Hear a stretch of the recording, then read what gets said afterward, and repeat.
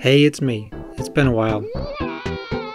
Today we're going to talk about crossbreeding, or taking any two parents and generating a unique child. So without further delay, here it is.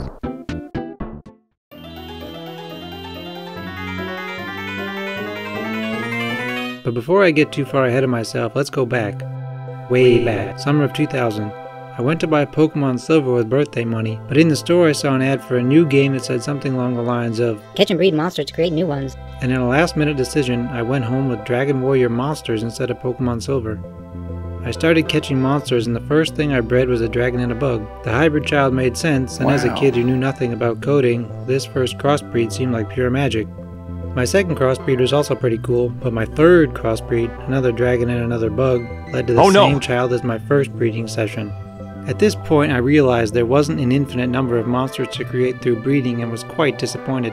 I still had a lot of fun with the game, but I didn't view breeding as magic anymore. So that was a long-winded way of saying I wanted a true crossbreeding game since 2000, so I finally started making one.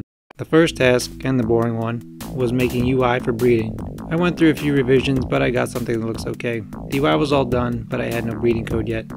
Also, a kind of funny mistake I made. So monster gender is randomly assigned, and I mistakenly did gender equals random 2, which meant I was getting 3 genders instead of 2, and the third gender was grabbing whatever random image was next in my icon tile set, which just so happened to be cheese. So I had males, females, and Swiss cheese. Easily fixed, but it made me chuckle. Now to the breeding code. If you remember from an earlier video, my monsters can already grow or smoothly shift from one form to the next. Turning the growing code into breeding code was actually pretty straightforward, since I'm basically just averaging 2 monsters.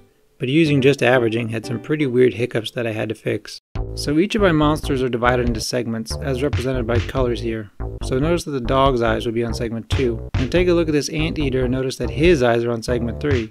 If the child is an average of these two animals, that means there is a 50% chance there will be an eye on segment 2 and a 50% chance there will be an eye on segment 3. Because I wasn't sharing information between segments, this led to children sometimes having 2 eyes, 4 eyes, or sometimes having no eyes at all. A similar problem I was having was with legs. Hypothetically, if you could breed an 8-legged spider with a 4-legged dog, how many legs would the child have? In my mind, it would make sense for most of the offspring to have 6 legs, and maybe a few to have 4 or 8 legs. What doesn't make sense is that a dog-spider hybrid should have 12 legs, which is what I was getting. The reason for this is because I was averaging the length of the legs and ignoring the number, so I was getting the sum total of the legs, and my code was just averaging the sizes. To prevent extra eyes or legs popping up between generations, I just clamped the number of legs and eyes to be within the range of the parents. I had to do this for legs, eyes, arms, ears, and basically any body part that shouldn't increase in number between parent and child. Another weird issue was with breeding 2 monsters with significantly different body sizes.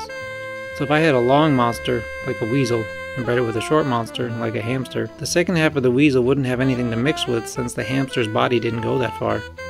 My breeding algorithm would then go and just stick whatever was left over of the weasel's body onto the back of the hamster.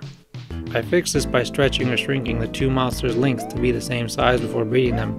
After fixing these couple things, for the most part breeding was now working. So the final touch was mutations. Even if the same 2 parents were bred several times, I wanted each child to be at least slightly different. So the first thing I did was randomly select one parent to be slightly more dominant than the other. The second thing I did was make any body dimensions or color ever so slightly randomized, and that was pretty much it for mutations.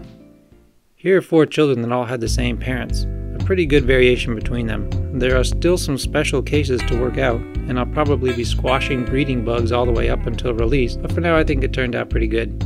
And finally, I am changing the working title from Beast Socket. I wanted something that sounded 90s, campy, nostalgic, and Super Nintendo-ish, and after a lot of revisions I came up with CrossBreeder X. There were a lot of similar variants, but unless everyone says the name is terrible, I'll stick with CrossBreeder X for now at least. So I guess that's it. Bye.